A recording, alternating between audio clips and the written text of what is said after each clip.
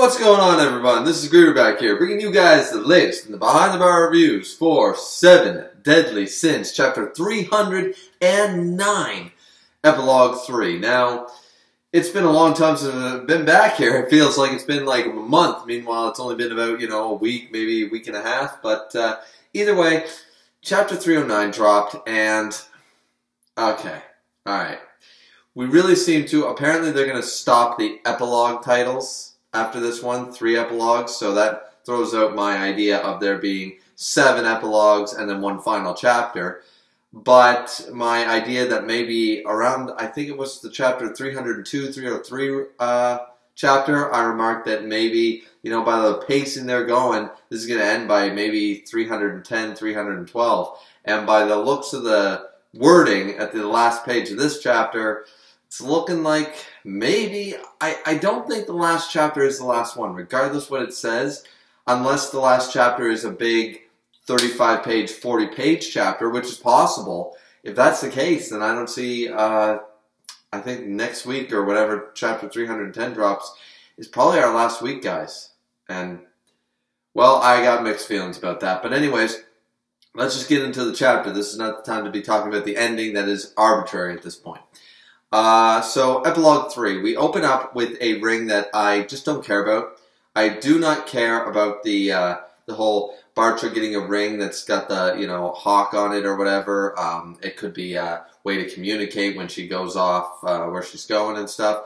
But at this point, we're either going to get an answer to that ring in the next chapter, so there's no point in making like a theory type video or making a bunch of speculation, because honestly, we're at the tail end here, and I got more questions from previous arcs than I want more questions brought up in these last 2 chapters. So honestly, it's some ring. Elizabeth apparently crafted it and gave it to Bartra for an early present, of course, because she's leaving, and this whole thing is like, okay, well, we're gonna do that thing, Veronica and Margaret, don't worry about it. Oh, ho, ho, and he's skipping around the castle and stuff, and it's like, okay.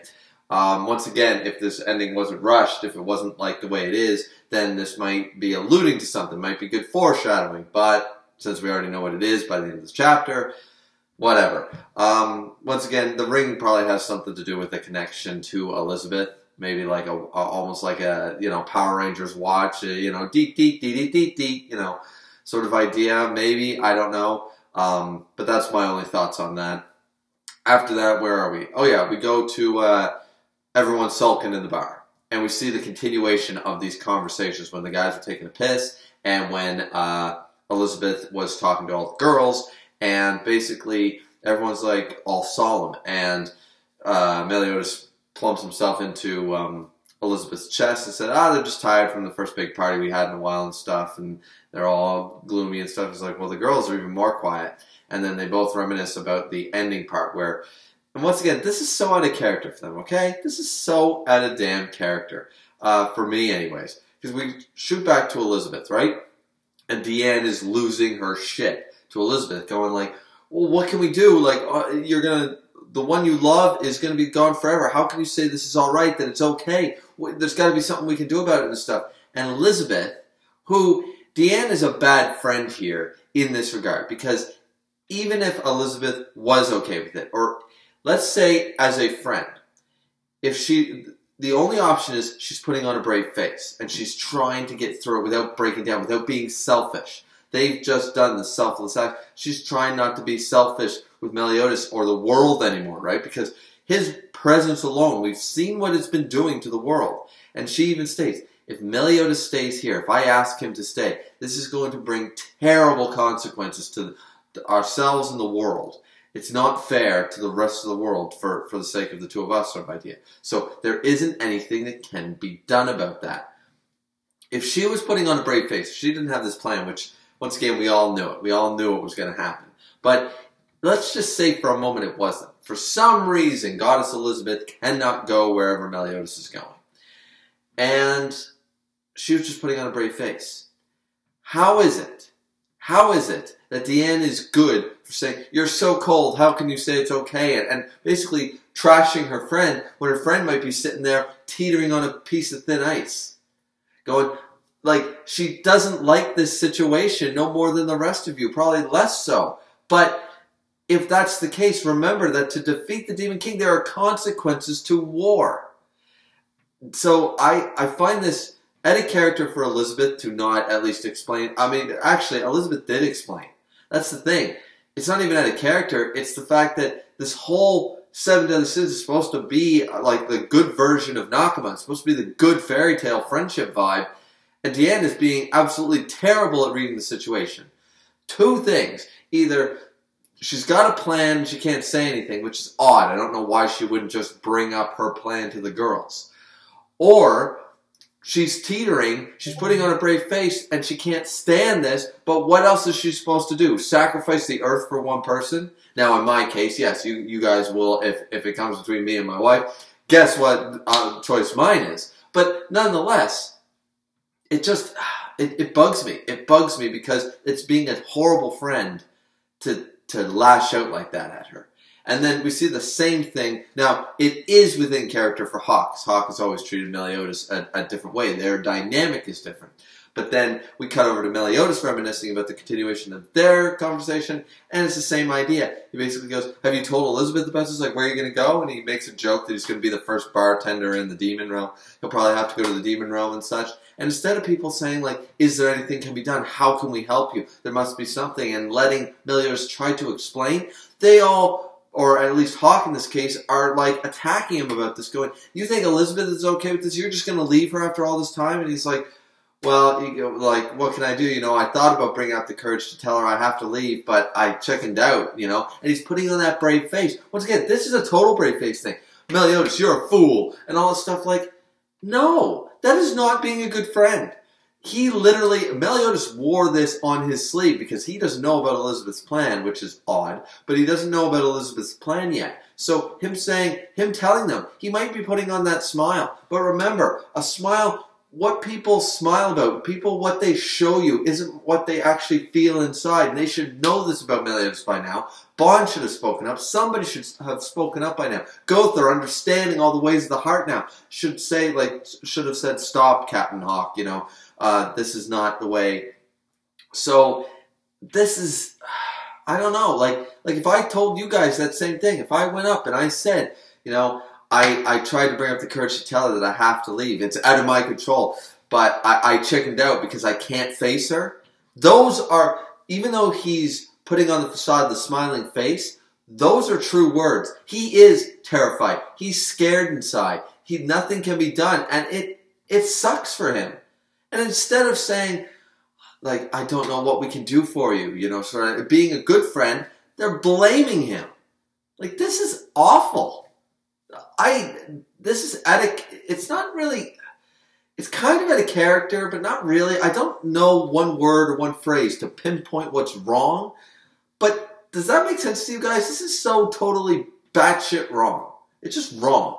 I don't like any of that. And then we jump over to the fact that they're not actually heading to Leonis. They're heading to Edinburgh, and they see the hole that Meliodas made back then. If you haven't seen The Vampires of Edinburgh, Merlin basically wraps it up. 12 years ago, the sins were dispatched to do blah, blah, blah. Vampire sealed, blah, blah, blah. But he resealed what we all figured. Now, I was holding out hope that maybe Nakaba would pull a twist and maybe Gelda's actually, he did kill her or something like that. I don't necessarily mean I want Gelda dead, but at this point, this is also cookie cutter. Especially this conversation with Gelda. He releases the darkness. Him and Elizabeth go down in the hole. He releases the darkness, breaks the seal, and Gelda's sitting there like, oh, hello, Meliodas. It's been, you know, I made a bet with myself. Now, remember, this has been 12 years.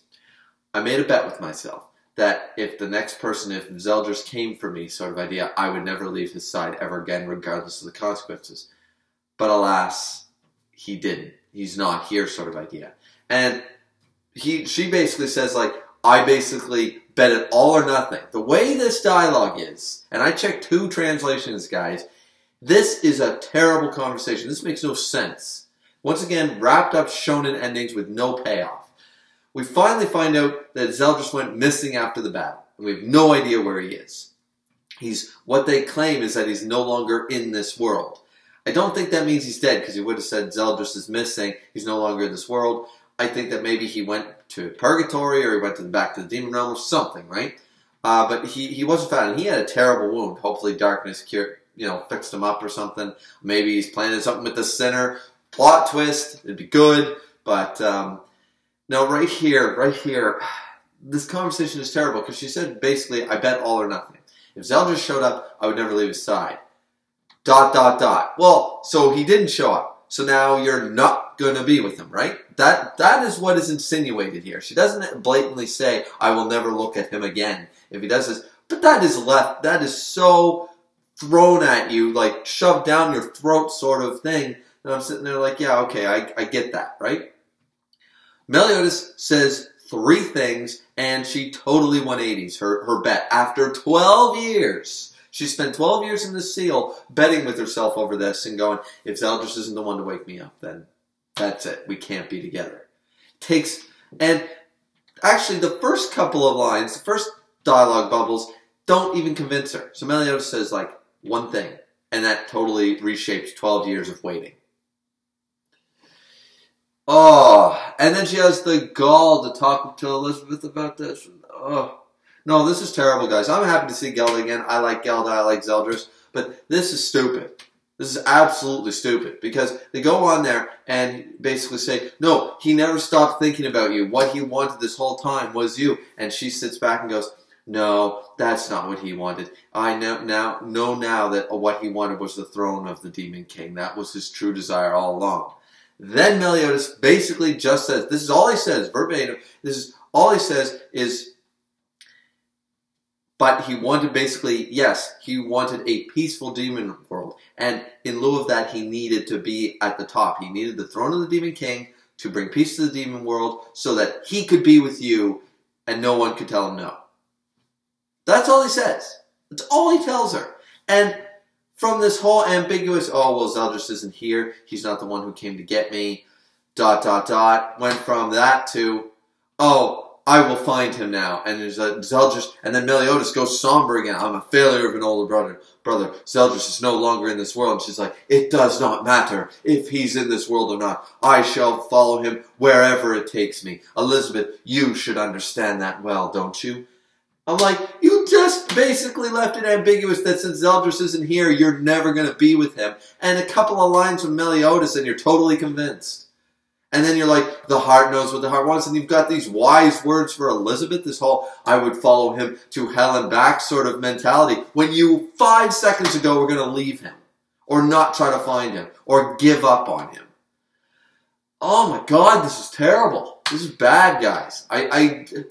This ain't redeemable. That is not redeemable part. No one's going to convince me that that's not what it's saying. So when we do the Boar's Hat podcast later on this week, I hope, because Grimm's back and everything, check that out. I'm not taking a loss for this point because this is bad. After that, what happens is they leave and Elizabeth reminisce about what Gelda said. The Sins see that Gelda's flying out of the hole that Meliodas had created back then, and then they basically go to the party. They go to the party. They're all chatting and stuff. Bartra basically says, Dragonson of Wrath, Captain of the Sins, Demon King, blah blah blah. Meliodas, would you please marry Elizabeth and become the new king? And he spits out all his beer on him, and he basically talks, and this makes no sense to me. Well, it makes sense to me that he would go to Meliodas and Elizabeth. He loves Elizabeth. He loves Meliodas. He's trusted Meliodas for a long time with his daughter and stuff. Why? There's a line of dialogue here. It's like, okay, first off, the first in line is Margaret. Second in line is Veronica, and Elizabeth is adopted, so there might be well, Denzel would have been in line somewhere. If this is based on a true monarchy of Britannia, that's the way it would have worked. Denzel actually would have had a say in the throne at some point. Probably directly after Veronica, but maybe they would have pushed Elizabeth to the top. It just depends on the semantics. And Nadja would have been in there at some point. But basically, he says, Gil Thunder and Margaret, I offered it to them. So I'm like, okay, good. You offered it, that's basically her birthright, Margaret. And it's like, but they don't think they're ready. Or they're not capable of it. They don't think they're prepared for that. I'm like, and you think Elizabeth, how much do they know? Because from what we've seen, from the level they've seen, yes, they're good war heroes, but what has made you believe that Meliodas is good for the is a good ruler of a country. What made you think that that was a good idea? Mister, I can't cook, I jump at cleavage, and I drink a lot. Like, I mean, I don't know. Why Guilt Thunder? My problem isn't with Meliodas and them offering the position. I just don't like the fact that Guilt Thunder and Margaret are just one dialogue away in the same text bubble as Veronica and Griever, which apparently are now together, and her father knows it. Guilt Thunder and Margaret just aren't ready. They get one off to the pushed to the side, like, yeah, they're not ready. They already told me, no, it's fine. I'm like, who the frig is ready to run a country and be the queen and king? Like, geez. And also, Meliodas would never actually be king. He would be the king consort. That's the way Britannia, that's the way the monarchy works. You know, if you marry into the family, you become a consort. You're never produced with that title. You'll never be the actual king. It doesn't work that way. She would be the queen. Elizabeth would be Queen Elizabeth. But Meliodas would be king consort to the queen. Similar to right now, you have Queen Elizabeth II in Britain right now, alongside, you know, Philip. Philip is not king. Even though he was actually a ruler of another country, he is not king of Britain. The one in charge is Queen Elizabeth II. So that's the way that would work anyway. So he can't actually be king. Anyways, that's beside the point. That's just a history lesson. The point of the fact is that here comes the ending we all suggested. Like, they're like, Elizabeth, I pray you have no objections. This should be wonderful. Veronica, Griever don't want it. Guilt Thunder, or they're too young, and which makes no sense or whatever. And Guilt Thunder and Margaret, for some reason, don't want it. One off, you know, for that. You know, can we do this? And Elizabeth basically, you know, Meliodas is just sitting there, kind of, and I don't know why he's doing that. And then Elizabeth basically says, sorry, Father, I can't. I do have an objection because I'm following Meliodas to the demon realm. And then everyone's, Nani? What? What? That's literally what everybody thought was going to happen. That was literally the answer.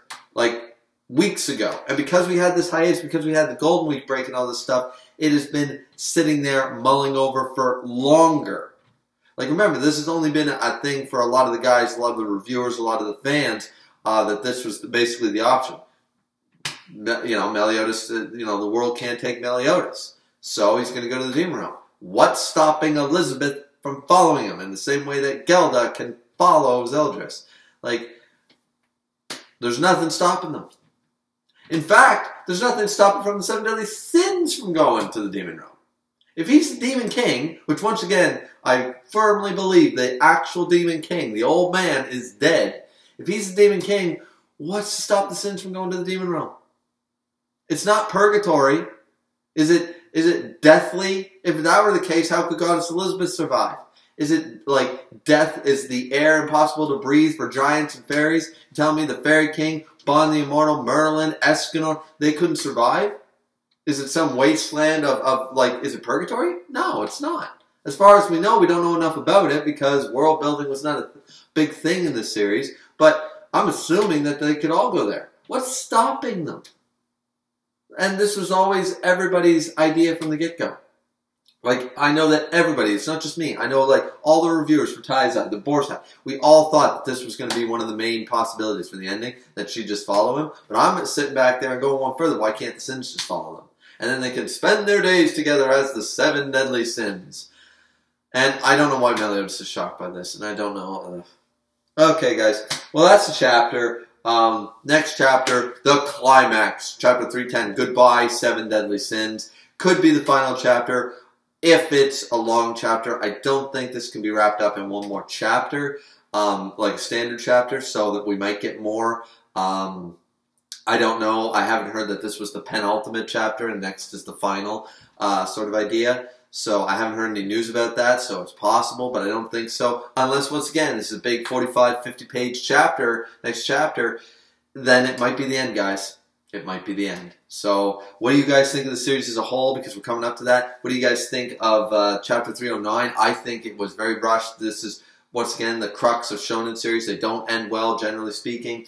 And this one is... And this one, unfortunately, like, they're given time. Nakaba has been given time to draw out this ending the way you could do it. And he has wasted time with the ending on stupid things and has butchered character development and other things in others. So I didn't like this chapter at all. I felt the Gelder reveal, like the ending reveal, the whole Elizabeth's going with Meliodas, the way the Sins are acting towards Elizabeth and Meliodas' decisions here, just all this stuff. The Gelda thing I think is stupid. I don't know. What do you guys think? Love it, hate it. Please like, subscribe, comment as always. It's always very much appreciated. This has been Griever with your Behind the Bar reviews for Chapter 309 of 7 Deadly Sins. Still a great series, just falling off hard here near the end. So, as I said, guys, before, like, subscribe, comment, and we'll see you back here next time. Drink responsibly, as you can see how I'm doing, and we'll see you.